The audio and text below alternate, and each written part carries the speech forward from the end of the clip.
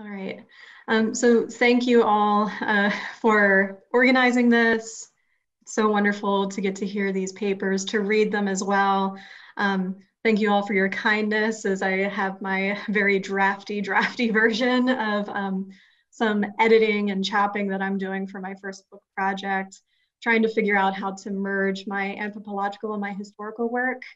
And flavor and talking about the senses is something that I'm really trying to work on. It's also really great to have read and to go after Christopher's paper, because a lot of the literature that he went over is what I'm thinking with and what I was thinking with when I was in the field. So before I go into some of the talking about bovine flavor and taste, I did want to give a quick overview of why on earth I'm talking about animal feed and what exactly animal feed is for the purposes of this paper and for my larger project that this is coming out of.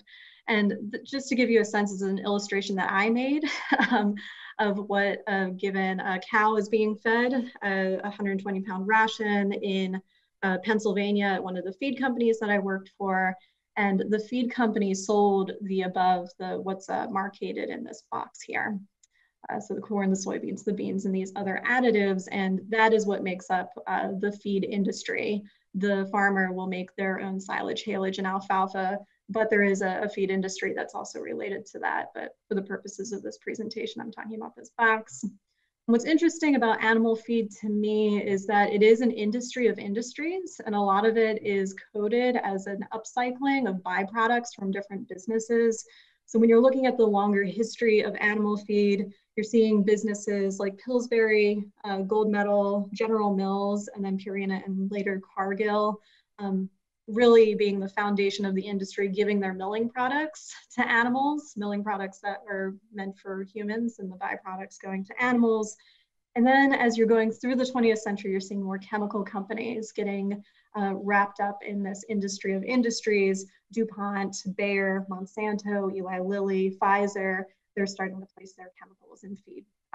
So the diversifying of these businesses and how animals come to eat our waste is something that's quite fascinating to me. And when we're looking at this, it's really parsing out debates about the use of resources and human versus non-human consumers within this larger business landscape. So acknowledging that there's layers of consumption and there's not just one food system, but there's multiple food systems meant for the diets of very different species of animals. And for my larger book project, what I'm really trying to do is show that feed and following feed is actually a really great way to think about how certain agricultural practices have been embraced, promoted, and defended as sustainable across the 20th century, before the 19th century into the 20th century, speaking to a lot of the tensions that are happening today when thinking about what is sustainable agriculture, what is sustainable livestock agriculture, and what feed does or doesn't do within that landscape and that question. So a lot of what I do with my project, the larger project, is speaking to this entanglement of ideas of sustainability with ideas of efficiency, which is very much the marker of capitalism and thinking about the capitalist ethos. And I'm thinking a lot with, for those who are the environmental historians in the room, Samuel Pease Hayes' Gospel of Efficiency, and seeing how that's being applied also to animals, not just to larger landscapes when thinking about conservation management. And so what you're seeing is a re-engineering of livestock for meat, milk, and fiber production, a bit of what dovetailing off of some of what Christopher was talking about in the Chinese context. It's happening in the United States context in the early 20th century as well. There is a lot of focus on breeding, and in the US context, Gabe Rosenberg is doing some great work on this front. But for my purposes, I'm focusing a lot on feeding and how livestock are being re-engineered in this context. So a lot of different animals have this applied to them, trying to make them more efficient, re-engineering them to make more meat, make more milk, make more fiber. But I focus on bovines for a few different reasons. One being that the politics of beef and how it's entangled in the history of the United States is quite fruitful field of analysis, especially with Josh Speck's book that just came out, Red Meat Republic.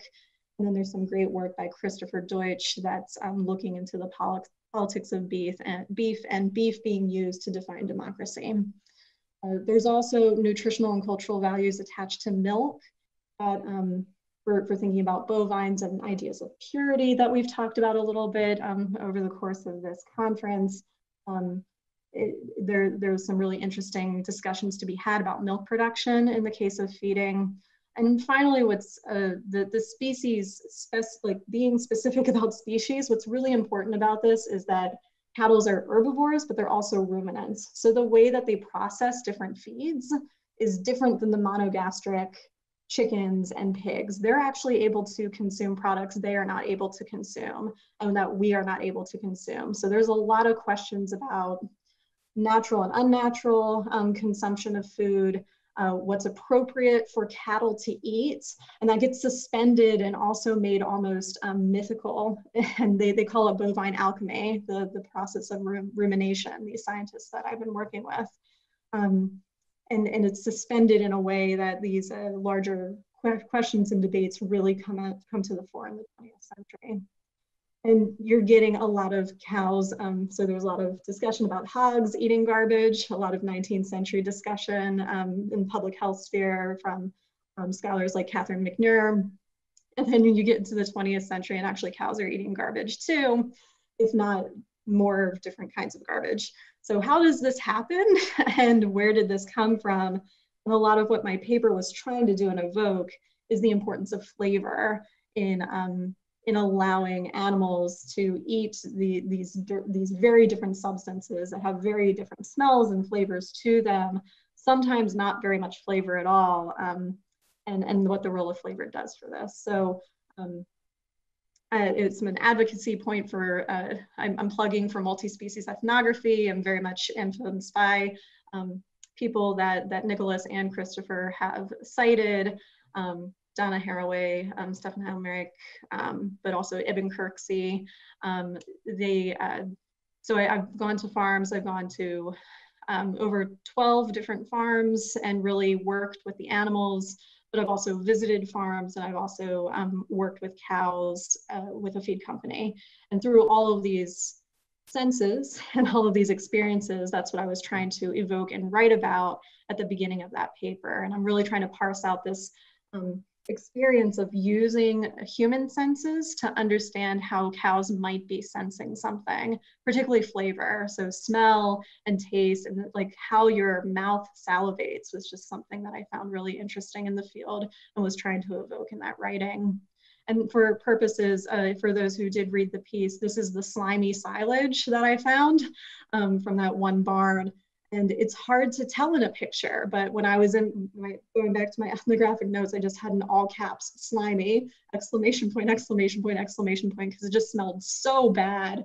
And I took this picture and it just didn't do it justice. And this silage looks quite different from this silage, but you have to be careful with how these sensing skills are coming together, because this is actually a silage made with rye, this is silage made with corn, and so the color and the texture and the smell is going to be different. So some of the questions that came to me in the field and are actually quite appropriate for what's happening with scientists, feed companies, specialists, and farmers in the archive. So what can animals eat and what should they eat and what do they like to eat? And how do we know what animals like and desire and feed? And per way of a short conclusion, my observation in the field was that humans use their own senses to evaluate how cattle will respond to feed. Smells, taste, but also observations, how many times they're going back to the feed bin. Are they constantly eating? Are they refusing the feed? Are they pushing some feed away to get to other kinds of feed? These sorts of things. But also humans have used their own senses to evaluate what is good, natural, and appropriate food for cattle in the long run.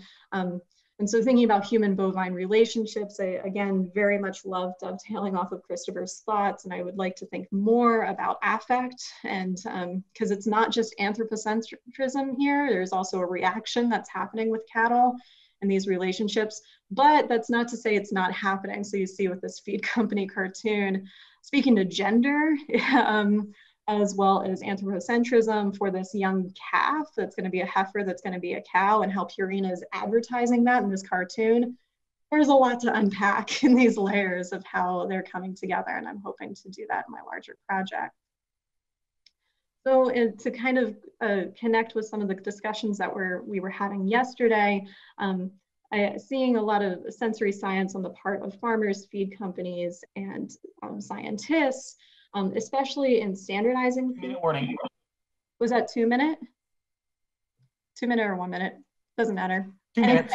Thank you. So scientists are standardizing feed into quantitative nutritional touchstones, and with this, once inferior feed is now considered viable feeding sources. And a lot of scholars have talked about this process, but one of the things I really want to emphasize is this is really messy and really difficult to actually play out on the ground. And one of the things I'm thinking with is the entanglement of capitalism and maintenance, and how care is kind of fitting in the middle of this. And I'm thinking with Puy de la Bellacasa's work, and a little bit with Latour in thinking about care, but care for animals and how that's being challenged and also evoked and performed through flavor. And so I'm going to go through these slides real quick because I'm running out of time. This is the flavor chart that I had in my paper that I talked about, all those different flavors. And then this is a little piece from the Ernest Dichter papers at the Hagley, speaking to a farmer, speaking about how he's feeding his animals and the different types of skills and senses he needs to use to know what's good for a given animal. And it's very individualized. It's not talking about the herd, it's talking about an individual cow in this case. So the development of the sweet feeds market comes out of this concern for flavor and humans being obsessed with sweet flavors, and seeing that cows might also be obsessed with sweet flavors. But one of the things that's interesting is that molasses is thought first as not a great product and then is thought about as a better product. So you're not seeing molasses talked about explicitly in marketing campaigns, but then you're seeing it later talked about explicitly in campaigns. And this has a lot to do with what's happening in the 1906 Pure Food and Drug Act, which is not just affecting human food, it's also affecting cattle feed and how they're labeling it. There's more I can say about this split off that happens between professional organizations and then coming back together about sweet feeds in particular. And it has to do with molasses processing and how it's so much more difficult to process molasses into cattle feed than other products out there. This debate then goes into various different hearings related to the Pure Food and Drug Act. People worrying about if you're using molasses, perhaps that's an adulterant because it's masking inferior feeds. If you're tricking the cow, it's the same thing as tricking the farmer. But also this debate of, well, isn't this a good thing because cows can't eat the same things as humans? Why don't we make it that they can eat the things we can't in a more pleasurable way, palatable way for them? So this gets suspended, debated, and then integrated into the system. And then this will be my last slide, speaking to how it's actually marketed with cows in mind, also thinking about palatability with this particular advertisement. But I'll end my presentation with this quote from this specific advertisement. I think it speaks a lot to like the kin making that's happening with cattle and humans. Quote, "Cattle are just like children. They love sweets. Sweet is fattening. Sweets make them thirsty. Feed them this specific molasses feed, and they will eat, drink, and put on fat." So I'll leave it there. Thanks so much for your time and attention.